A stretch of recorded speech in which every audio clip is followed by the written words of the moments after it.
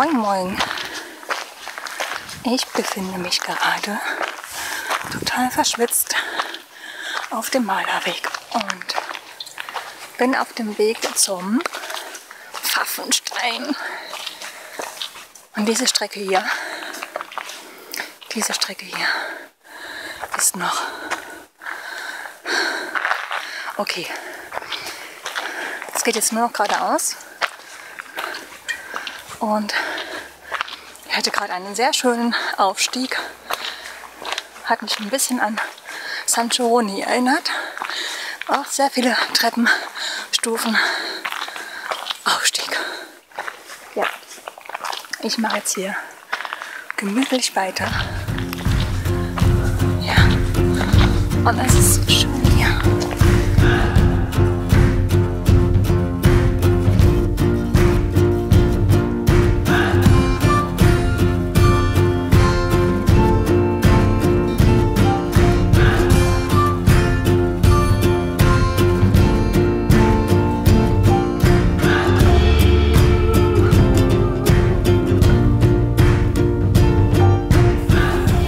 3-mal dürft ihr raten, was passiert ist.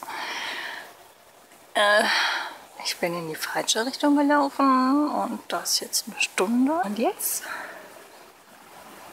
werde ich jetzt die Stunde, die ich jetzt vergeudet habe, zurücklaufen. Aber das Beste ist, es geht nur noch runter. You're holding my mind in a tight grip. When I walk all over you,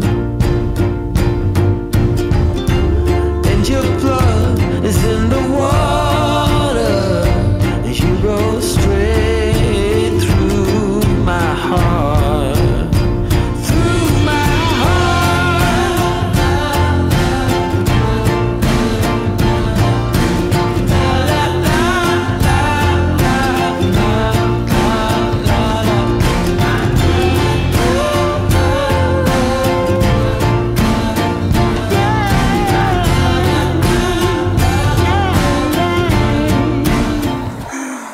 Zurück in Königstein. Das ist Königstein. Hier bin ich gestartet. Und habe jetzt sagenhafte 30 Minuten runtergebraucht für die Strecke, wo ich 1 Stunde hochgebraucht habe. Willkommen in meiner Wanderwelt. Ungeplant, ohne GPS, ohne Karte. Also ich habe eine klitzekleine Karte. Aber es hat gerade mega Spaß gemacht, sich mal 1 Stunde zu verlaufen und dann wieder am Ausgangspunkt da zu sein. Geil, ne? Und jetzt geht es weiter den richtigen Weg entlang nach Pfaffenstein. Finde ich sehr freundlich von den Leuten, dass sie uns den Weg weisen. Da ich mich wieder verlaufe. Really, really nice. Ich bin wieder fix und fertig. Ich bin gerade von da gekommen. Hinter mir liegt Pfaffendorf. Ich bin voll am Schwitzen. Und da hoch gehen wir jetzt auf den Pfaffenstein. Ja.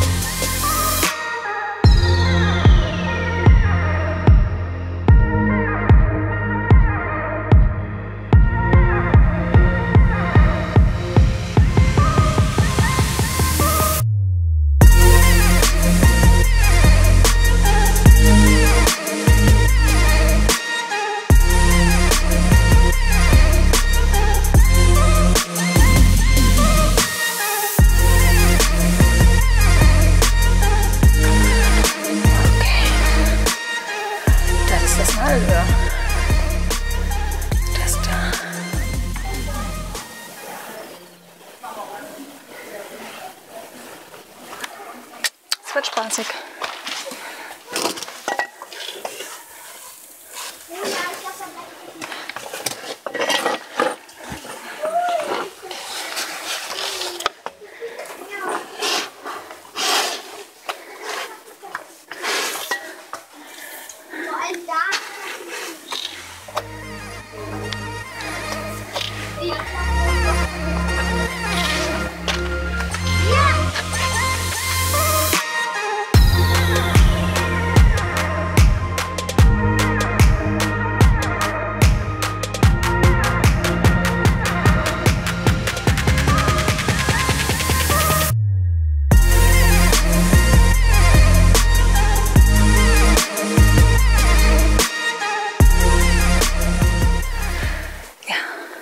Geschafft.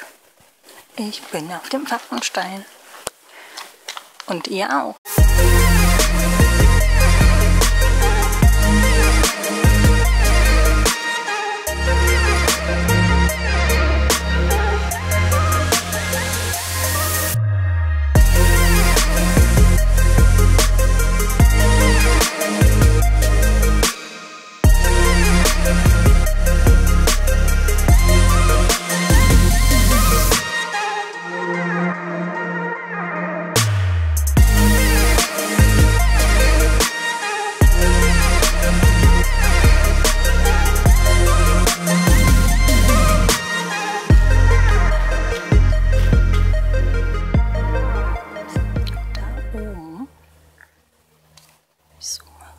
Da oben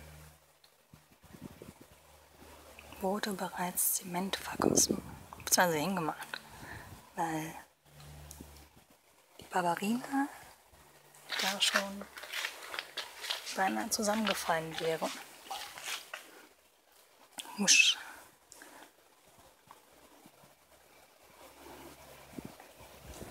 Da. Ups, da. Hier dieser Bereich.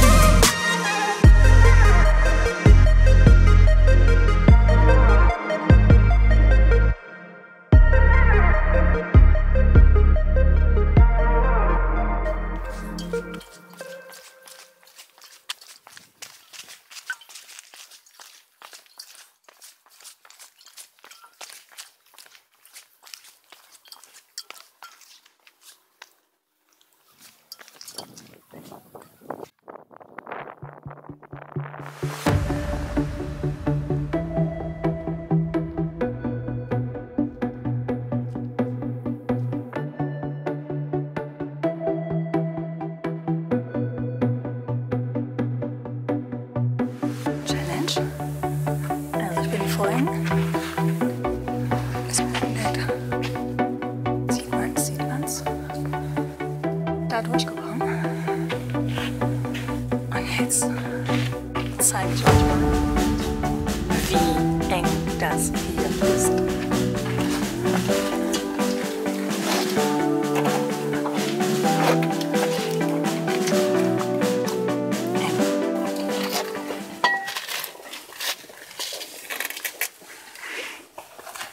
Dickere Menschen haben hier echt keine Chance.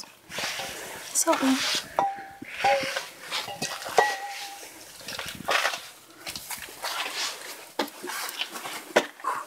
Guckt euch das mal an. Hola, chica.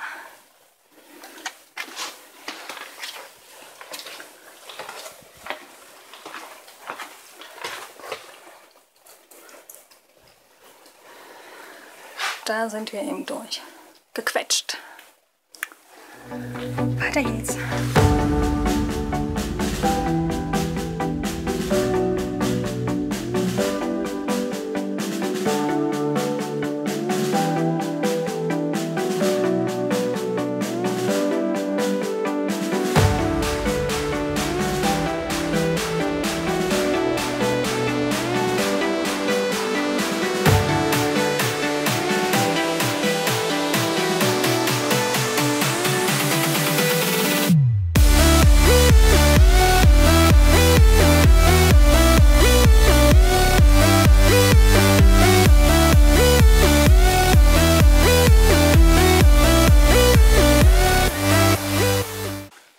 So. Der Pfaffenstein ist hinter mir. So, also ich bin noch auf dem Pfaffenstein. Und es ist extrem schön hier.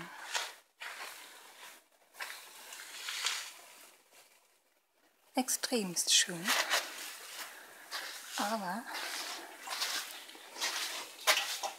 man sollte ganz viel Zeit einplanen. Bei manchen Geotouren hast du nicht gesehen. Da ist ja vermerkt irgendwie 2,5 Stunden. Aber ich bin hier viel, viel länger unterwegs. Und ich sehe umwerfend aus. Keine Ahnung, wie spät es gerade ist. 15:30 Uhr. Ja. Und ich bin hier dann so um 10, 11 Uhr los. Man beachte ja, dass ich mich verlaufen habe. Bei diesen Treppen muss man echt aufpassen. Festhalten. Hicksen. Und gucken, wo man langläuft. Hi, zieht euch das mal rein. Erster Weg. Ja, Naturschutzgebiet. Zweiter Weg. Und dritter Weg. Fällt euch was auf? Hier ist nirgendwo ein Schild. Eine Markierung. Nichts. Nada. Niente. Nothing.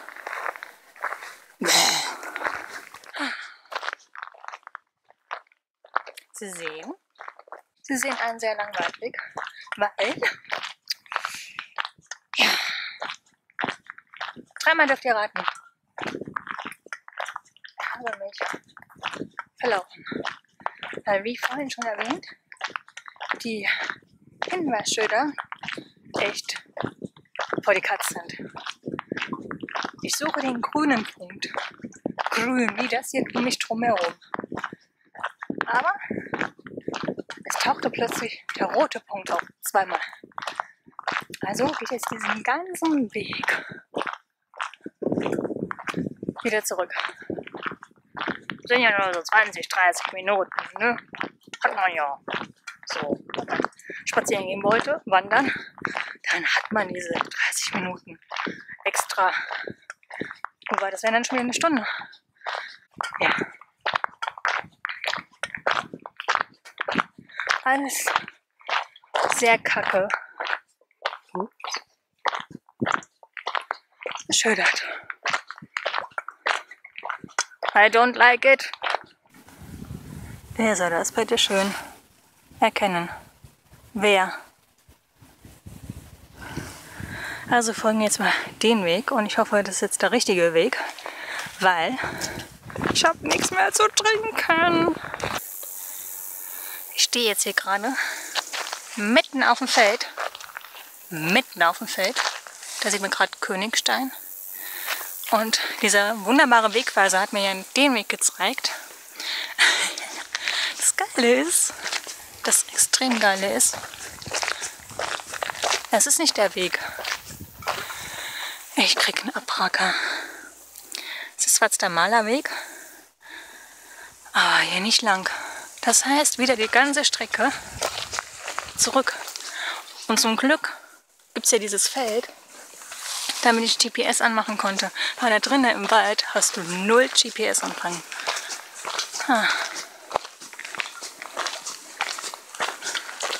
Aber ich komme noch zurück ins Hostel. Nur nicht mit diesem Weg da. Nee, das wäre der falsche gewesen. Oben waren wir. Schön. Und jetzt zurück nach Königstein.